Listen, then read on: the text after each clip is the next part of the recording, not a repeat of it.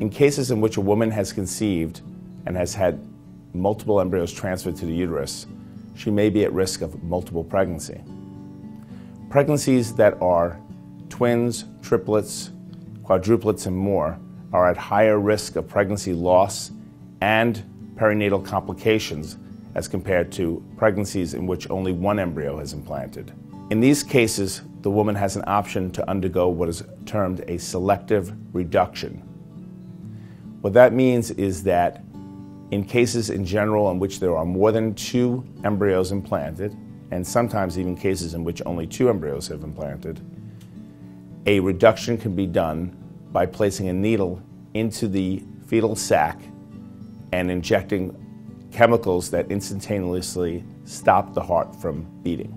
This is performed typically at around 9 to 12 weeks of pregnancy.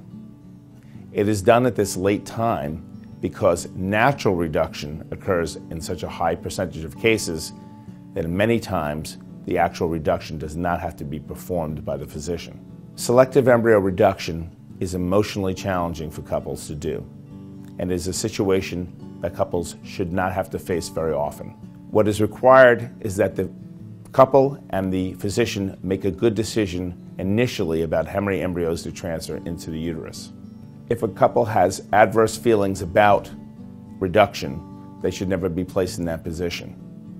Single embryos or 2 embryos could potentially be transferred into the uterus at the time of embryo transfer, reducing the need to ever face the situation of selective reduction. If selective reduction is required, however, it is generally safe for the remaining embryos.